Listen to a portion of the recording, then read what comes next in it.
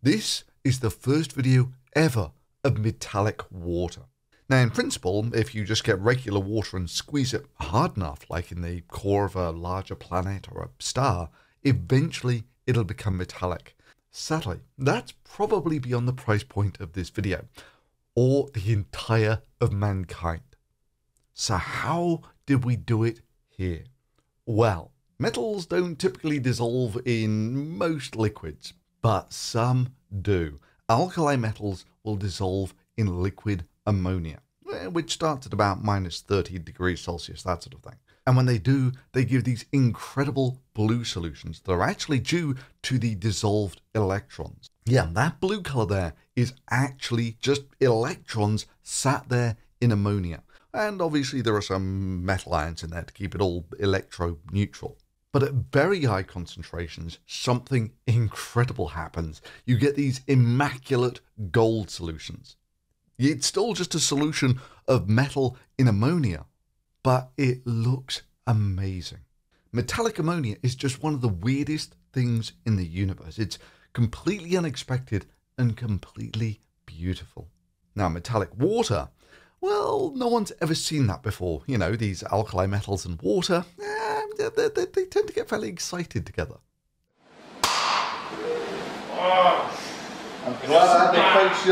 That is, of course, until now. You are the first generation of humans to ever see this. And yeah, this is actually in part thanks to YouTube. And it's just been published in Nature. You can actually get in there and take a look. So that's what it looks like directly at the needle. So how do we make this metallic water without it exploding? And how do we know this is metallic water like this was metallic ammonia? And how will this amazing discovery revolutionize mankind? Well, that's a fascinating story. And it starts with the universe. See, the universe is made up of atoms, that's positively charged nuclei and electrons stuck to them in this sort of electrostatic well.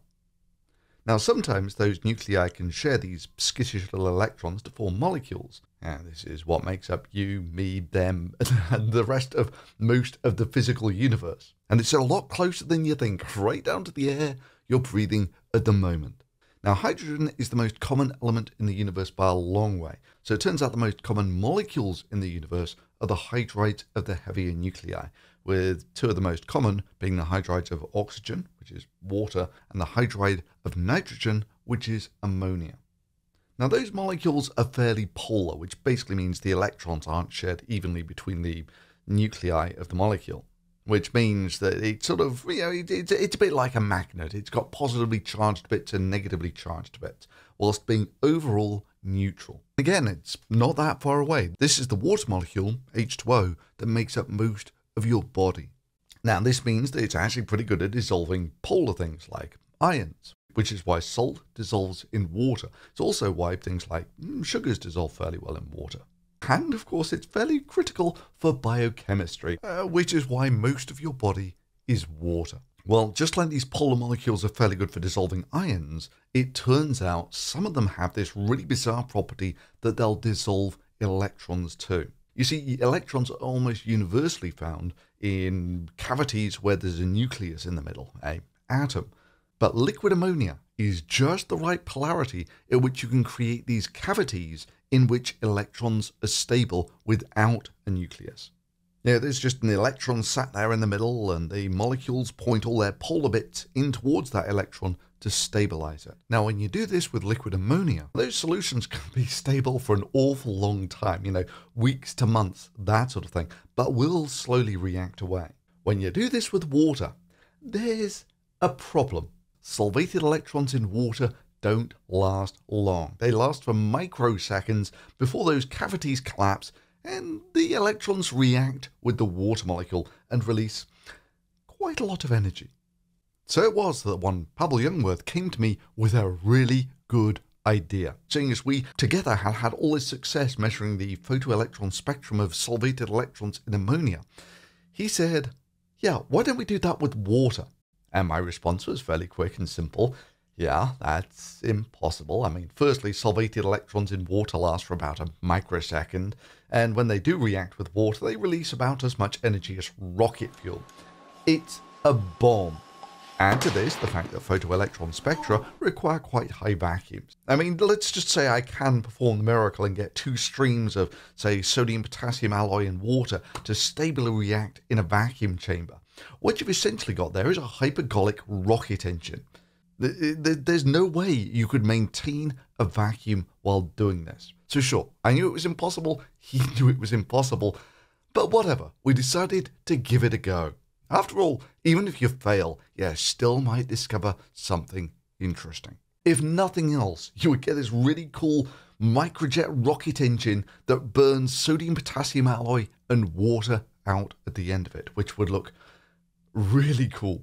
And I don't know, maybe it would have some interesting spin-offs, like, I don't know, solving global warming or something, I don't know. Who knows where it's going to go with research.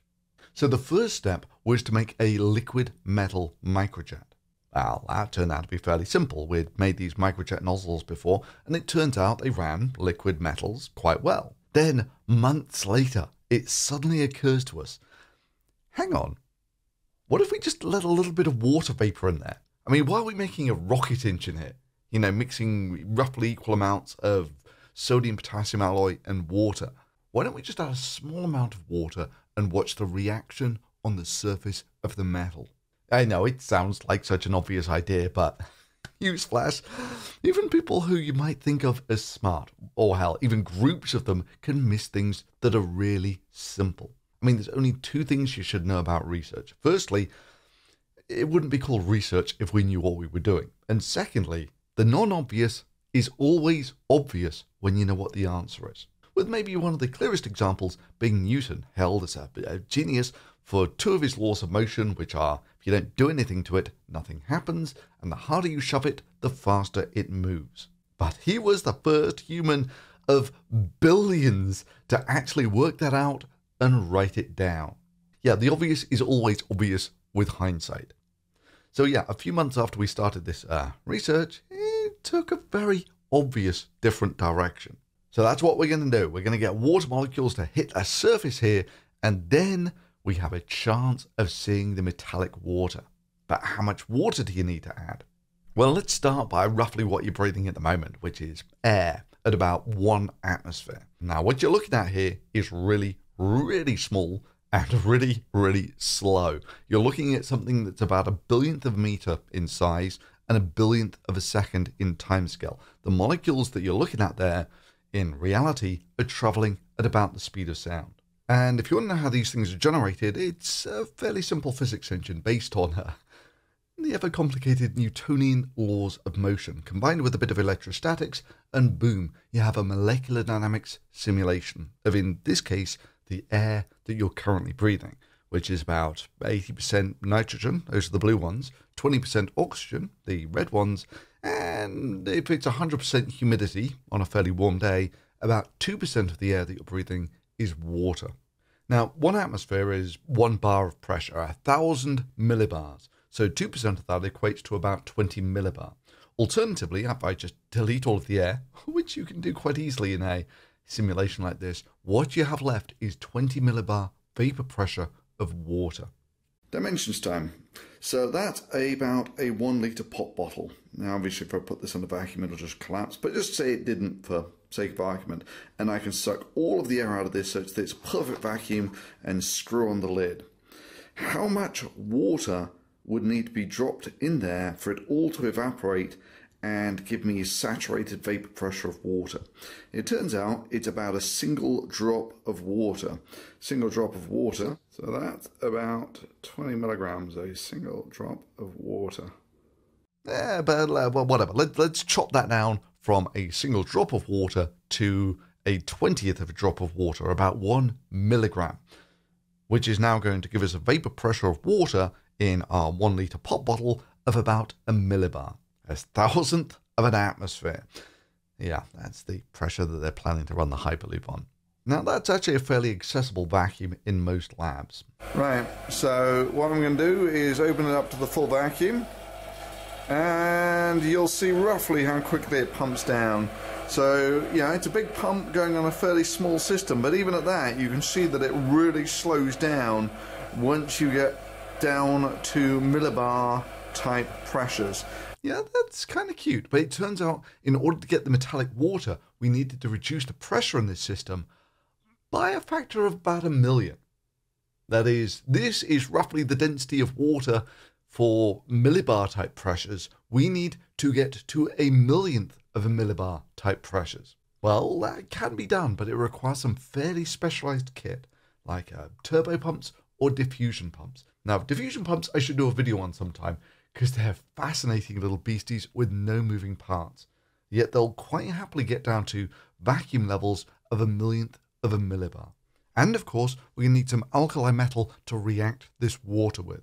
Now in this case, we want it to be liquid so we can drop it into the vacuum. So the one that we use is sodium potassium alloy. So if you roughly get an equal mixture of sodium and potassium and mix them together, what you end up with is something that's a liquid at room temperature called sodium potassium alloy.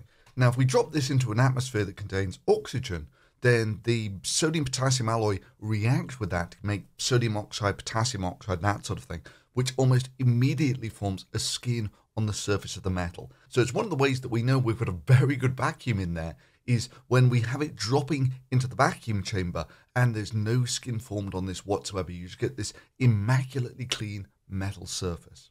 Okay, so the vacuum is currently at 7 to the minus 6. And let some water in there. So there you heard me calling out the vacuum in this system as about 7/1,000,000ths of a millibar. Now I'm going to use a needle valve to add an absolute minuscule amount of water to this to increase the vapor pressure of water to about 70/1,000,000ths of a millibar. And there you go. This is 5 and 7 to the minus 8 to the minus 5. And that's what it looks like on the screen. Okay, that's about 5 to the minus 5 on the vacuum. As you can see, it's quite busy around a single drop of stuff. Now that's actually quite technically challenging. The more so seeing as we didn't actually know the conditions for doing this experiment before we started. Thankfully, I'm actually fairly well resourced for this sort of thing, thanks to having a lot of very generous patrons. Indeed, I had to fight to get the support of this channel into the acknowledgements of the paper, mostly because I don't think the journal quite fully appreciated just how virtually everything involved in this part of the experiment, virtually every part of it was accumulated through the people who support this channel, including things like the diffusion pump and the high vacuum gauges, which are actually pretty expensive. And so it turns out I could just put a piece of kit together like this from what I had lying around. So what does it look like when it's working? Well, bloody amazing. I mean, it's fairly variable, but you know, the general features are always there, that it starts off yellow, then sort of transitions to purple, and then you get the most amazing color show at the end. Now comes the challenging bit. You've got a drop about the size of a drop of water, and to convince people that is actually metallic water you've got there, you've got to at least measure the spectrum of it. So in order to do that, you've got to focus a spectrometer probe on a small area of the droplet and take a background spectrum. And then when you have the drop come through, you measure the reflectance spectrum, and you see at first it absorbs in the blue part of the spectrum, and then that migrates over to the red part of the spectrum as it turns bluer, which is pretty much what you see with solvated electrons in ammonia. Apart from there is no ammonia here, only water vapor. You see, you might remember from earlier when we had very high concentrations of electrons in ammonia, it was golden, and then as it progressively diluted, it slowly turned blue. Well, when the water first gets onto the surface here, of course, you're getting very high concentrations of these solvated electrons. Sure, they don't live long, but you have an entire reservoir of extra electrons below it. And as more water gets added, it gets more diluted.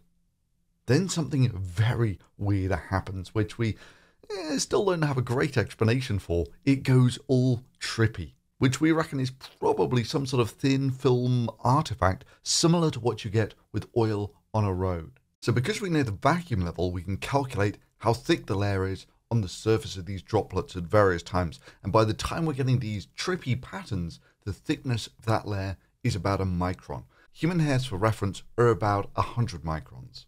But 1 micron is give or take the wavelength of visible light, and that's about when you start getting interference patterns. However, my colleagues were keen to get the photoelectron spectrum of this. Because there's one real way to show that this is actually solvated electrons here, and that's the photoelectron spectra. Which is even more complicated stuff because, just recording the spectrum of these things is tough enough, but to actually get the photoelectron spectra, you've got to blast that thing with an X-ray beam from a synchrotron about 1 millimeter in size, then get the electrons you knock off to go through a hole about 1 millimeter in size. And if it looks like there was a whole army of people involved, it's because there were. This was a big part of what convinced the referees that this was indeed a metallic water solution. And when you hear the original audio to this, you might get some fairly strong, we wouldn't call it research if we knew what we were doing vibes. Look at this!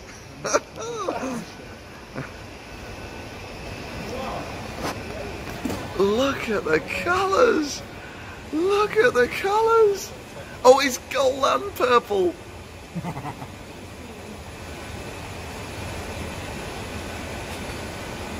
It was different this time. Nothing, we just decided that we were going to give up and try something else. So, is any of this of any use whatsoever? Well, not a lot springs to mind, but science can often be odd like this. Things that look like they're virtually useless can turn out to be really important, like, say, for instance, this weird property of semiconductors, like transistors, which at the time was some weird semiconductor behavior, turned out to be the basis of all world computing. Or, likewise, it could just turn out to be utterly useless, which, let's be honest, is the great preponderance of discoveries. But even if it is utterly useless, my God, is it beautiful. So if you enjoyed the first views of metallic water, give the video a thumbs up and maybe consider supporting the channel. And if you're really into this, I'll shortly be putting up a couple of very in-depth videos on my second channel, the Voice of Thunder, where I'll detail how I made these kits and ran the experiments. And as ever, thanks for watching.